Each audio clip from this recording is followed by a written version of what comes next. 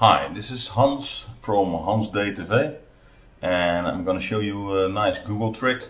And most of you surfers already know this maybe, but if you don't know, well, it's a cool trick. I'm now at the search engine Google, and I'm going to images, and then you see already search by image.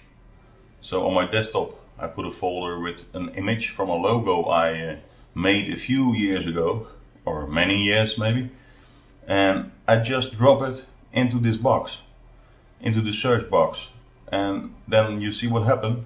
It finds the image. And so this is a nice way to search for something or a photo and you don't know where it's from, and you can search where it's coming from. So here I see that some guys used it and didn't pay me, so that's not nice, but okay.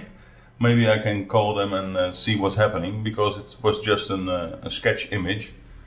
You can also see similar images, so they all have the kind of same color. And yeah, sometimes scrolling you still see some images of yourself.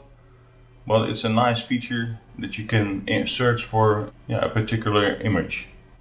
So that's it for now. If you have any questions, just leave a comment and I will respond to it. So thanks for watching.